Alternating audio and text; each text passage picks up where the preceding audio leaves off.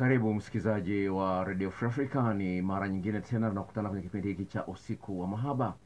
Na usiku wa leo na mada inayotokana na maswali ambayo umeyatuma mmoja kati ya msikilizaji wetu, na swali lenyewe linasema kwamba migogoro ya ndoa mwanzo wake ni huu. Migogoro ya ndoa mwanzo wake ni huu. Swali hili ambalo limetoka kwa msikilizaji wetu wa hapa Radio Free Africa linaonyesha jinsi gani watu unaangalia marafiki zako ndoa zao ziko kwenye migogoro, ndugu zako ndoa zao zina migogoro, unakuta hamna amani, unafahamu mke wa rafiki yako anachepuka au mume wa rafiki yako anachepuka. Haya yote ni mambo ambayo yanaonyesha kwamba mambo hayako sawa katika mahusiano ya watu hao.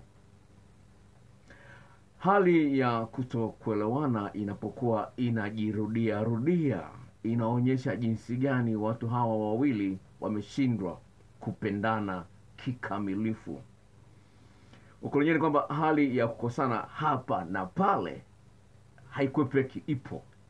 Na hata Bwana Yesu akasema mahali fulani kwamba mambo yanayosababisha watu wafanye dhambi lazima yaje, lakini ole wake yule ambaye atayasababisha.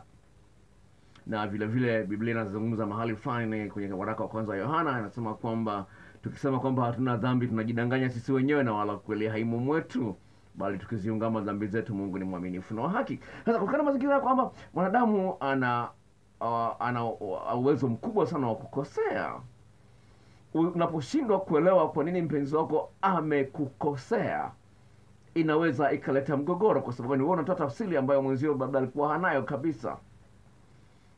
Ni jambo la msingi ufahamu kwamba kila mmoja wetu anatoa tafsiri tofauti ya kila kitu ambacho umekisema au umekifanya au umeshindwa kukifanya. Sasa kusipokuwepo na mazingira ya watu kushirikiana, ambapo mmoja anajiona yuko huru kuuliza swali na bila kutarajia kwamba atapigwa au atatukanwa au ataonyeshwa ukali wa kiwango cha juu au atadharauliwa, ni mazingira mazuri ya uhusiano huo kukua, kwa sababu kila mmoja anakosea. Kwa hiyo mtu ambaye anaogopa kuambiwa kwamba amekosea ni mtu hatari sana, kwa sababu yeye anajifanya kama vile sio mwanadamu. Na mwanadamu lazima akosee. Ndio maana Biblia inasema kwamba tukisema kwamba tuna dhambi tunajidanganya sisi wenyewe. Kwa hiyo mwanadamu ana ile hali ya kukosea, na ndio maana watu wanaofundisha wanafunzi na wanafunzi wanapoanza shule, wale darasa la kwanza au chekechea, wanatumia penseli. Penseli inawekwa kifutio. Wanajua huyu mtoto lazima atakosea. Na sio pekee hata kwenye typing, kuna typing ink, una wino wa kufuta makosa unapokuwa unaandika kwenye kompyuta, kwenye karatasi. Kwa hiyo hii inaonyesha kwamba inafahamika wazi kwamba kila mmoja anao uwezo wa kukosea. Sasa ukiona mpenzi wako anaishi kama vile yeye hakosei, lazima migogoro itatokea. Sawa, kwenye Biblia kwenye kitabu cha waraka wa kwanza Yohana sura ya 2 mstari wa 10 inasema kwamba kama tunatembea katika nuru tunashirikiana sisi kwa sisi. Anasema yule ambaye anampenda mwenzie anatembea katika nuru na anashirikiana na mwenzie na hana la kumkwaza.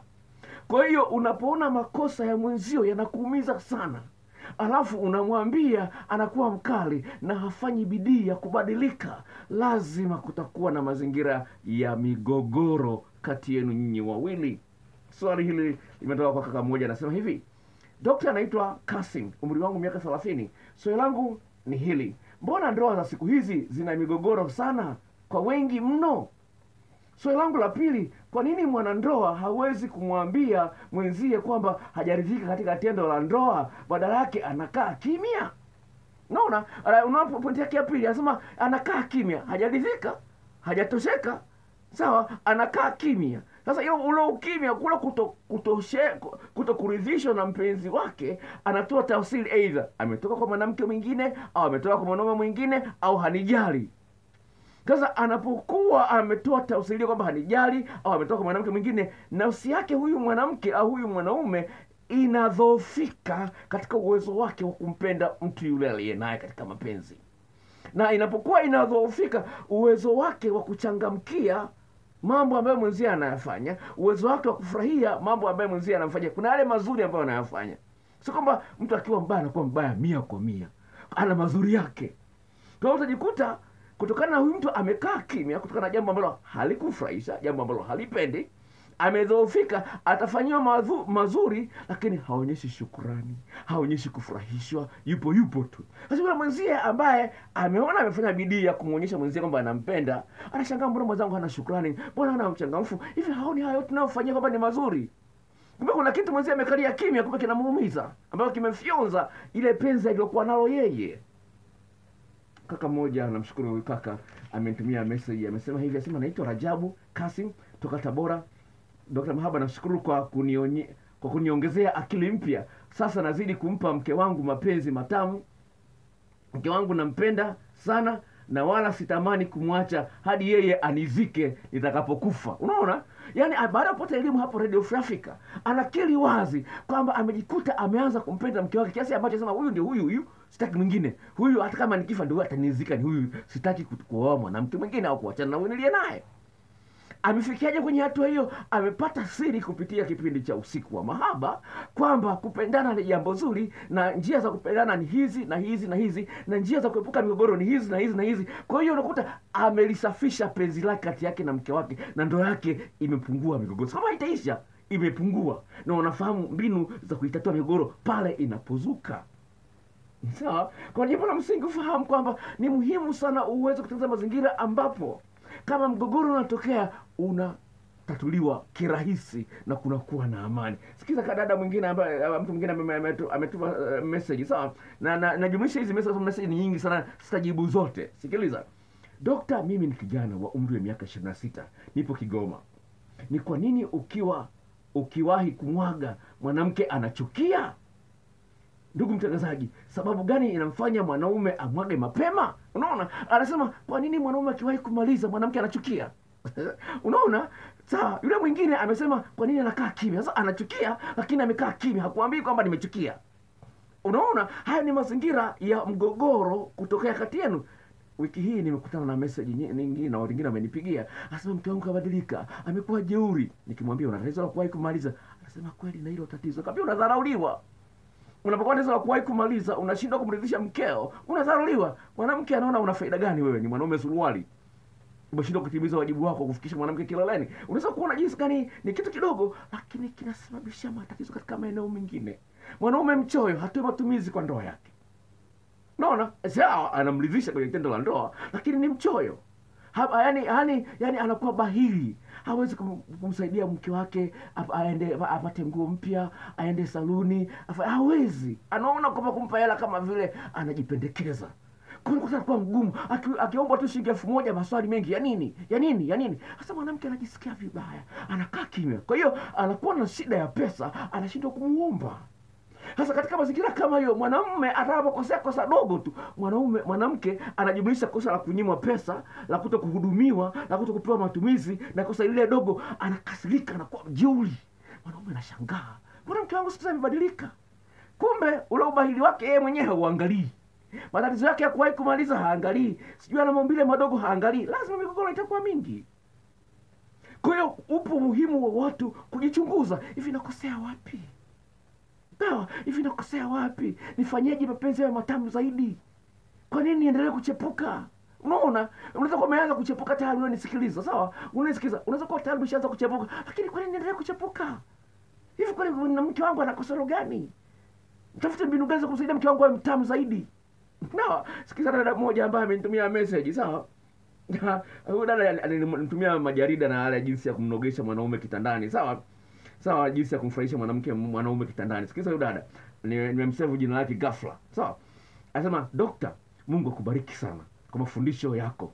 Nimepata mafanikio kwenye lile jarida jinsi ya kubana uume kwa kutumia uke. Mwanaume amemwaga mbegu na kumaliza kwa kishindo hadi amepiga kelele. Ananiambia hajawahi kupata utamu kama huu. Anasema, mbona umekuwa mtamu hivyo ghafla?" Unaona, mwanamke anauliza, mbona umekuwa mtamu hivyo ghafla? Nini? Yaani juzi tunafanya mapenzi, halisi kuiona. Wiki iliyopita tunafanya mapenzi, halisi kuiona. Leo umekuwa mtamu ghafla. Imekuwaje? Umeweka nini? Mwanamke mwingine akauliza, umeweka nini kwenye sehemu zako za siri? Mbona umekuwa mtamu namna hii? Mwanaume anamwambia kutoka miaka yangu 45 sijawahi kupata utamu kama huu. Umeweka nini kwenye sehemu zako za siri? Unaweza kuona. Kwa hiyo jinsi gani wewe mwenyewe unajibidisha kuwa mpenzi bora kwa mtu uliye naye. Hilo ni jambo la msingi, litakusaidia kuepusha migogoro kati yako na mwenzio. Usitegemee utaambiwa kila kitu. Sawa, usitegemee kwamba kila kitu utaambiwa. Ndio maana usielewa katika msemo kwamba jiongeze. Sawa, hii ni hali ambayo of course inawakuta watu wengi. Kwa hiyo la kwanza ambalo napenda kulizungumza ni kwamba jitahidi kumpa mpenzi wako uhuru wa kuuliza, wa kukuambia ukweli juu ya mambo ambayo yanamkosesha raha. Utaepusha migogoro. La pili, usione aibu, usiogope kumwambia mpenzi wako pale anapokuwa amekosea. Hiyo ndio njia pekee ambayo itasaidia kuweza kuleta uhusiano ambao una utamu wa kutosha. Swali lake la pili ambaye ametupa swali hili la mada, swali lake la